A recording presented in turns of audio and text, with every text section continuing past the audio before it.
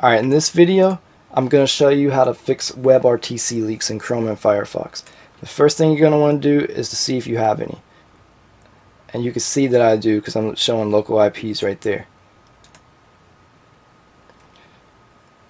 Alright, you're probably wondering, how do I get rid of that?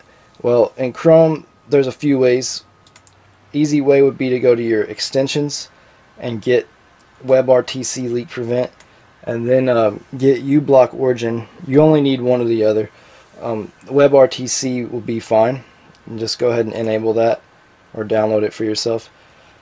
I'm going to enable both of them because this is also an ad blocker as well, which works in a tracking blocker.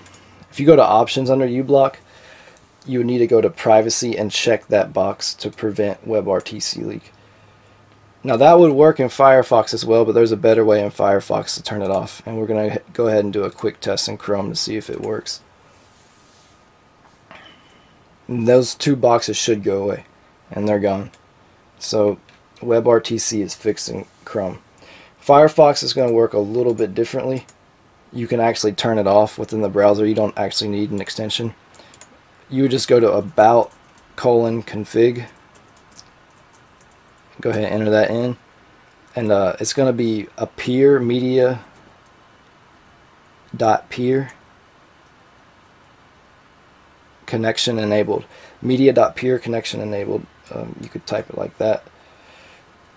And you're going to go ahead and want to, I already have mine toggled. You're going to go ahead and want to toggle that to false. And once you have that toggled to false, if you go to ipleak.net, you should see that it's completely gone. It'll say no WebRTC, and it's gone. All that is just your local IP. I wouldn't worry too much about it. There's thousands of people, maybe even millions, that have the same IP as you, local IP. But that's just one way you can get rid of it.